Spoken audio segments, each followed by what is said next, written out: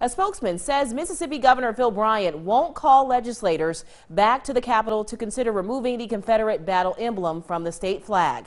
The Legislative Black Caucus says Bryant should set a special session because white supremacists marched with the battle flag last weekend in Virginia. Mississippi has the last state flag featuring the Confederate battle emblem, a red field with a blue tilted cross topped with white stars. Bryant spokesman Knox Graham said Wednesday the governor still believes voters should decide the flag design.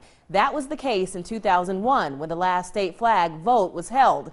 Democratic Representative and Black Caucus member Kabir Kareem was one of the state leaders pushing for special session. Kabir says if the funds are there, it's time to have the session and put the overdue issue to rest.